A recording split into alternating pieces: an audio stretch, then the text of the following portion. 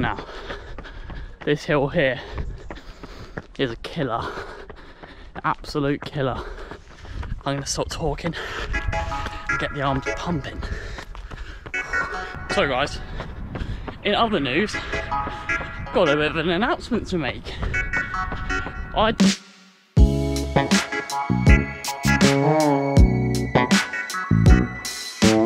Hello and welcome to episode 5 of the Sub 67 Half Marathon Project. Thank you guys for tuning in today, and thank you for smashing the support on the series so far, and a massive thank you to Soar Running for sponsoring this series. So guys, this is all part of my training plan leading into the Great North Run, where I attempt to go under an hour and 7 minutes, or Project 67 if you like, and that is going to be at the Great North Run this year up in Newcastle, and I'm really excited. So without further ado, let's delve into this week's training plan. It's a bit of a tasty one. So guys, training week 5 started off with a nice easy 9 miles. This was on the treadmill. Don't ask me how I managed to motivate myself to do 9 miles on a treadmill. Even as someone who really loves getting on the treadie, this still took a little bit of mental strength to get on there and get it done. And that's because the idea of training outside for 9 miles during the weather that we had on Monday seemed even more grim than doing it on the treadmill. So yeah, I set the treadmill to rolling hills like I always do.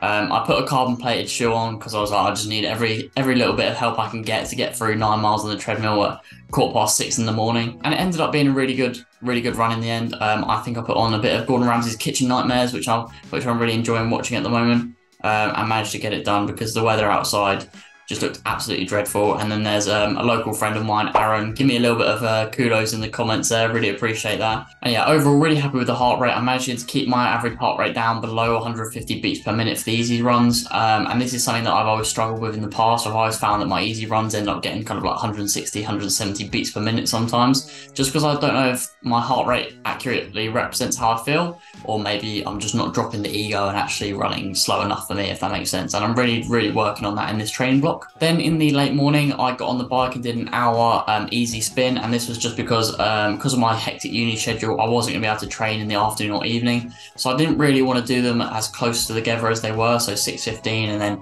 11:15. Yeah, this sometimes you just got to make do, right? And I had to do this in my tracksuit bottoms, these tracksuit bottoms that I've got on actually, because I left my shorts at home like an absolute idiot. So they ended up being super comfortable, but in the gym I was getting a little bit roasty toasty, because obviously you don't really want to be working out in tracksuit bottoms in a hot gym. So yeah, had to do the hour on the bike in the tracksuit bottoms. And that was the end of Monday. I didn't have any time for S&C, unfortunately. In hindsight, I probably should have done the S&C instead of maybe the spin on the bike, but it's quite busy in the gym, and if I'm honest, didn't really fancy it. And this training block has all been about reducing the friction, doing things that I enjoy more than necessarily doing things that you always should do, because I think that's where I start to lose motivation, is when I'm not doing the stuff that I enjoy. Moving on to the Tuesday, and I did a treadmill session completely solo, and this was an absolute banger of a session for me. I thoroughly enjoyed it. I think part of the reason this went so well was because some of the PTs at the gym had been gassing me up a little bit, kind of hyping me up beforehand. They were asking me about my times and stuff. I think they'd seen some of the stuff I posted on Instagram tagging the gym, so then they were just kind of asking me about it. So what can I say? I got a little bit blushy, you know, I got a little bit nervous, and then I ended up actually running really well. So this was a treadmill threshold session. You guys know that I've been increasing the volume gradually. I think I've got up to about 26, 27 minutes of volume in the previous week. And this week, as you can see, top line of the description, I put make hay while the sun shines. And that was because I felt so good that I did just jump straight up to 30. I knew that on the treadmill, it's a little bit safer than doing it outside. The surface isn't as hard. And I'd had a decent night's sleep that night, so I really felt good and really wanted to kind of, yeah, make the most of feeling good, you know. So I did 4 times 6 minutes on the treadmill with 2 minutes rest at I think it's about 19 kilometers per hour on the treadmill, but in K pace it's 311 per K. That's a 1% incline. I do most of my reps at 1% incline on the treadmill just to emulate the outside terrain. And then I did 2 times 3 minutes afterwards with 60 seconds rest, and this was at 19.3 kilometers per hour, or 5 minute miling, 307 per K. And that was at 2% incline. That's because the treadmills at the gym in Maidstone max out at that speed. I literally cannot go quicker than that. But that's why I had a little play with the incline and found that 2 to 2.5 was ideal for me. But yeah, I know that Shouldn't always jump up maybe that much in volume in 1 week. But as I said, yeah, make hay while the sun shines. Felt really, really good. I made sure I got some good protein in afterwards. And yeah, thoroughly enjoyed the session and no regrets, right? So yeah, probably chuffed for that session. And I did my standard 2 mile warm up, 2 mile cool down. Yeah, and that was that really. Then in the afternoon, I finished clinic slightly early, so I managed to come and do a 45-minute easy spin on the bike, and that was before heading back to the clinic in the evening. So I had kind of like a 2-hour window to get some exercise in. So I did my 45-minute spin, and then that was all I had time for really. By the time I'd then showered and walked back to the clinic, I was going to be late, so I only had time to do 45 minutes. Then on the Wednesday, I woke up early. Again, I'm not even going to complain and be like one of these guys like, oh, so tired, got off at 5:30. Like, I absolutely thoroughly enjoyed it, and I really enjoy getting up early. I feel like a little ego boost. Like I feel like I'm getting one up on everyone else in Maidstone, you know, like they're all tucked up in bed and I'm out being productive, and it just makes me feel really good. It's a great start to the day. It just kind of sets me up really nicely to have a productive rest of the day, I guess. So guys, then you'll also notice there's a bit of a gap between Tuesday and Thursday, and that's because on the Wednesday I had a rest day. I had a triple day at uni, which was 8:30 a.m. till 8:30 p.m. So I could have trained either really early or really late, but I actually decided that my body had felt a little bit tired after weeks of cumulative training, decided to take a rest day. I'm really a massive advocate of listening to your body, like not always having to take rest days if you don't feel like you need them. So yeah, I did actually decide to take a full rest day because I felt like I needed it. And overall, I feel like the rest of the week actually benefited from that rest day. Then on the Thursday, I woke up early. I absolutely love getting up early. It gives me a massive kind of ego boost. I feel like I'm being really productive.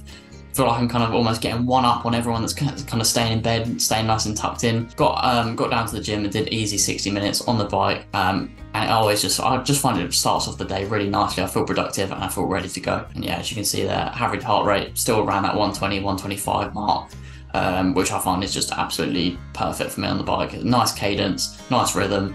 And it does feel easy. So moving into the evening, guys. So Thursday evening, did my standard 2 mile warm up, and then this session was an absolute banger again. Another 30 minutes of volume there. So we did 3 times 10 minutes with 3 minutes rest.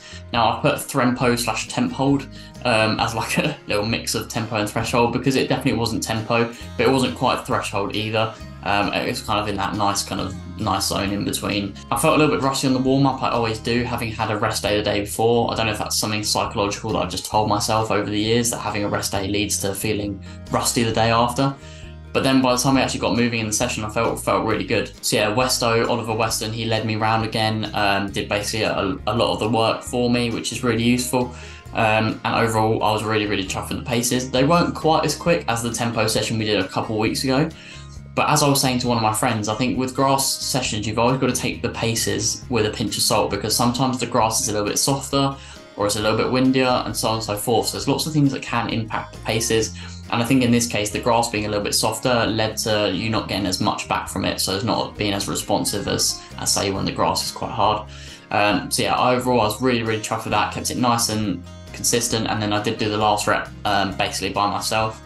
So I was really happy to maintain that pace and not kind of drop off. I think that's something that I've made a mistake of in the past, is as soon as everyone else kind of drops out, it's almost like I kind of turn to crap, almost like I kind of let the pace go and let the consistency fall off.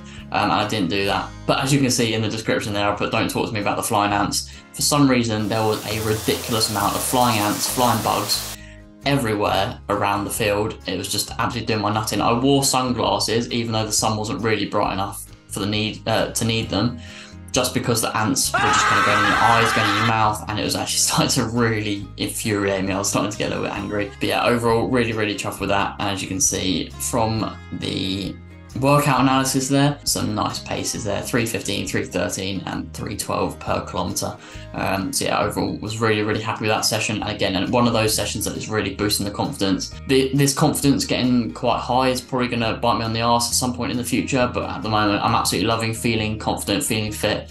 And yeah, that's one of the joys of the sport, right? Then on the Friday, I got up a little bit earlier, so I got up at 5:30 on this day and managed to do an easy spin and S&C before uni clinic this morning. So I did easy 45 minutes on the bike, and then I did 45 minutes of S&C. And one of the main things I did as part of this S&C was Ben is Running's recent core video. It's about 30 minutes long. It's broken up into 4 sections.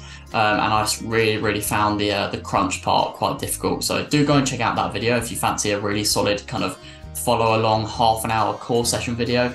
Ties in with some of the lower extremities like the legs and stuff as well. So I would have said that I'm someone with a pretty strong core, and I struggled with this. So definitely go and give Ben's core video a little watch if you want some kind of guidance on what to do in the gym regarding core. Yeah, overall really enjoyed that. And then on top of that, I did some hip mobility work, so really trying to work on that range of motion to try and help improve my flexibility when I run, to improve my stride length, so on and so forth. But yeah, so I did 45 minutes of spin, 45 minutes of core in the morning, and then I managed to bribe my clinic tutor at the uni clinic to let me out a little bit early. So I had basically an hour and a half to get my run in and get lunch and shower.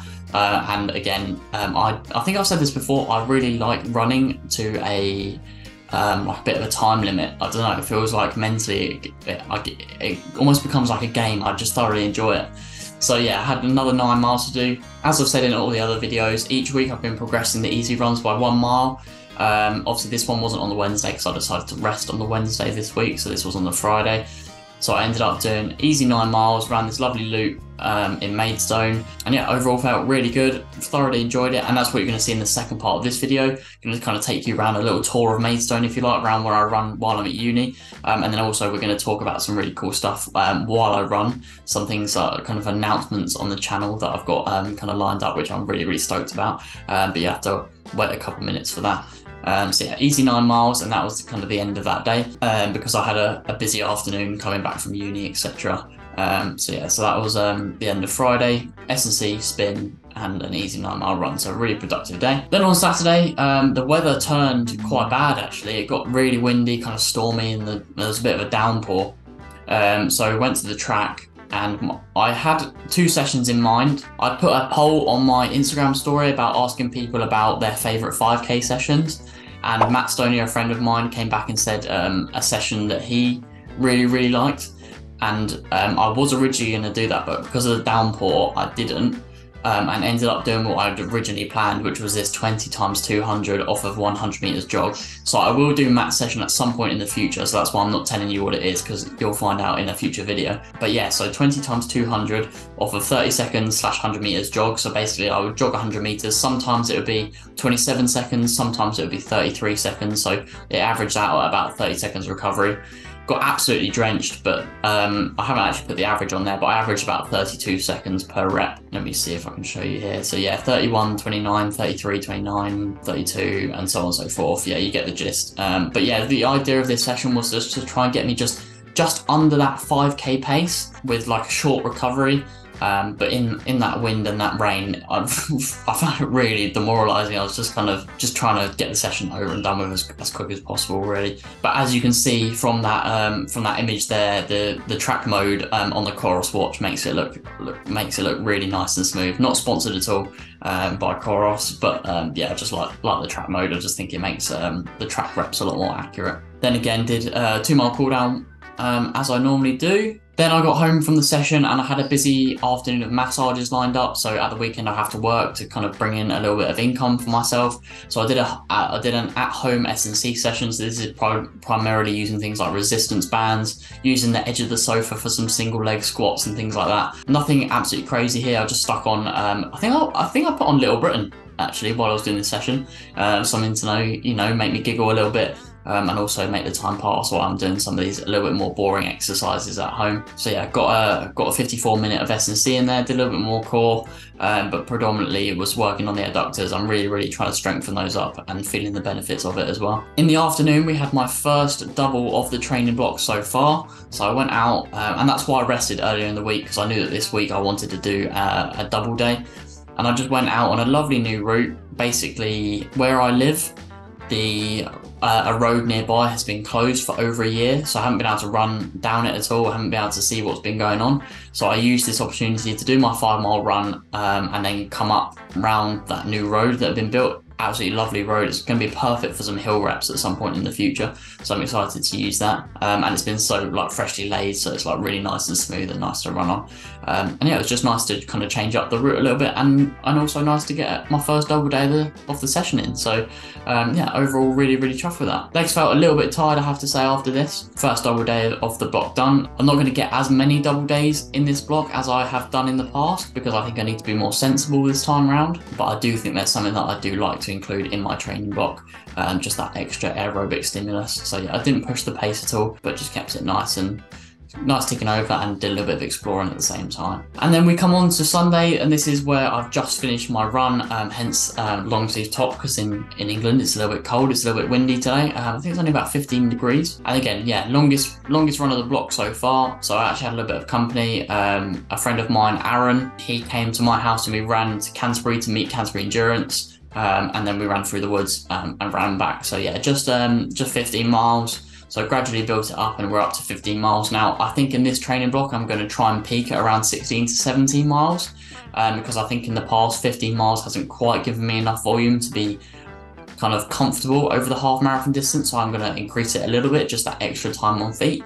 But yeah, we didn't overdo it today, kept it really nice and controlled. Yeah, just basically 7-minute miling, keeping them nice and controlled, but also adding in some nice hills here and there.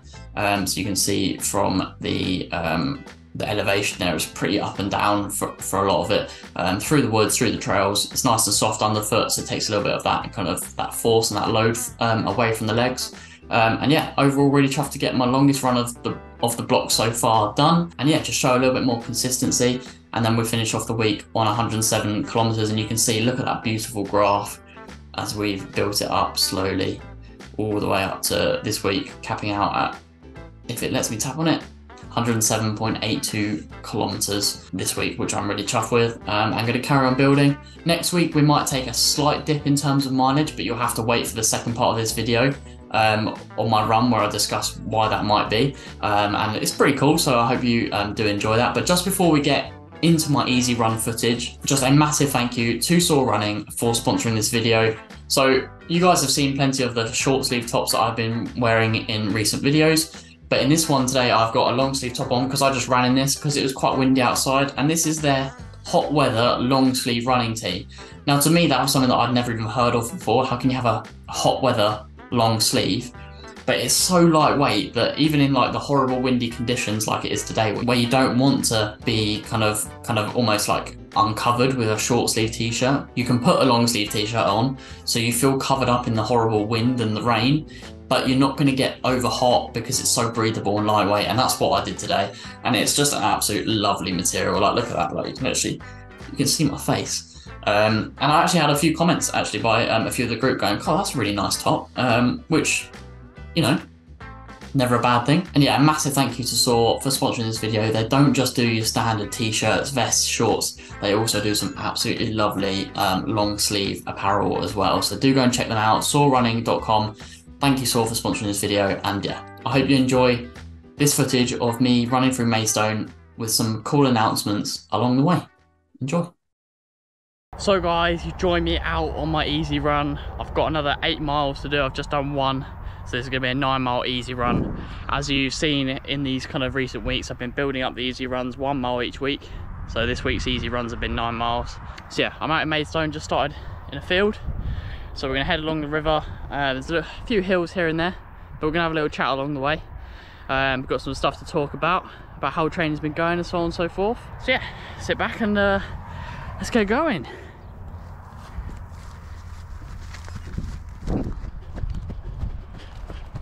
Avoiding the horse poo and wasps.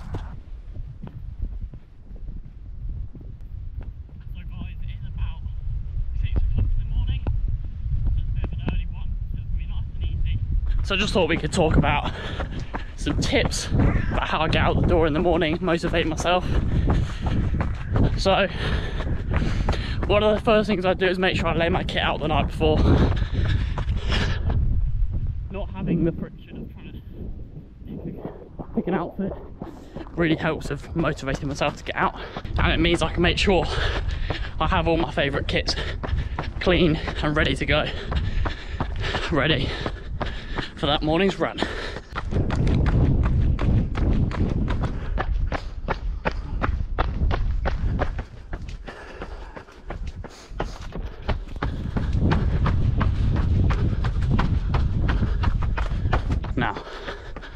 this hill here is a killer, absolute killer. Goes on for 800 meters or so. So I'm gonna stop talking and get the arms pumping. So guys, another thing I like to do is plan the route. So no out and backs, no paths or roads that you run on more than once. So nice loop, A to B, with no overlaps. It keeps me mentally stimulated and doesn't give me the option of throwing in the towel, because I've got a loop to do. I don't run past my house, no chance to stop. Another thing I like to do is have the music or podcast picked the night before, so there's no friction, I don't have to make any choices, just have it already planned out. Some of my favourite podcasts at the moment include Run It Three Ways, Coffee Club, For the Kudos, the What's Occurring podcast if you're more into cycling. I just have a nice selection. There's always something for me to listen to, keep me interested.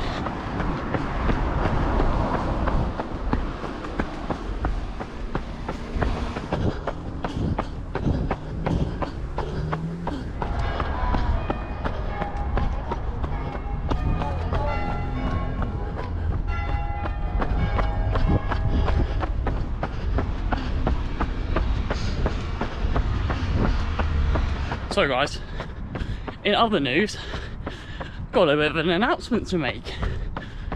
I didn't foresee myself doing any races leading up to the Great North Run. If I'm honest, didn't think I'd be fit enough or in the right mindset. But I am actually doing a 5k race next Friday. And to be honest, I'm absolutely buzzing for it. I'm buzzing for the fact that the training's gone well enough that I feel like I can race, and I'm also buzzing that I'm in such a good mind frame and mindset at the moment that everything is going right. So yeah, part of that is down to you guys' support, so I really appreciate all your support on the videos, all the likes and comments and people telling me it's inspiring their journeys from comeback and things like that. Absolutely love it. So yeah, I'm going to be doing the Home Nations 5k, which is put on by sportshoes.com as part of the Podium 5k. So it's in Cardiff and I'm absolutely buzzing for it. But in terms of what I want from the race, to be honest, it's more of a progress checker. I'm not going to be tapering for the race. I'm not going to be upset if it goes badly. I'm not going to be ecstatic if it goes better than expected. It's literally just 5k, pushing my body to the limit and seeing what time I run. And in this 10-week training block, it's almost halfway, so it's a really good progress checker to see how I feel training's going with regards to Project 67. Am I on target? Am I behind? So on and so forth. So yeah, it's been really good. Properly looking forward to it, and I'm buzzing with where my fitness is at the moment.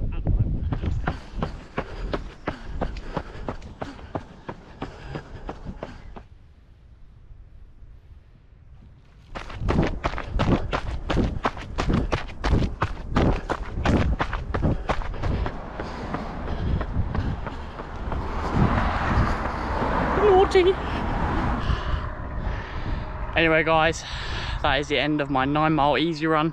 As I said, I'm absolutely ecstatic where I am with my running at the moment, and this series or this structure of training has given me a real boost and a real ability to stay motivated, if that makes sense. So definitely, if you don't do it already, definitely imply some sort of set length training plan like I've done with like 10 weeks. There's a deadline, I have to keep motivated, I have to get it done, otherwise the goal that I've set just isn't going to happen. And I'm absolutely chuffed with where I am at the moment, being as 6 weeks ago I could barely run 4 miles at the pace I just ran 9 miles at on an easy run. So there we go, Thanks for tuning in, guys. It's a bloody hot one here in Maidstone. There's loads of little flies around. I had a problem with them at the session yesterday as well. But thanks for all the support on the series. I really appreciate it. Please share with running buddies. It really does help the channel grow. I really appreciate it when you guys do that. So anyway, guys, please like, subscribe, share with running buddies. Love the pain. That last hill was a bit of a killer, and I'll catch you in the next one. Peace.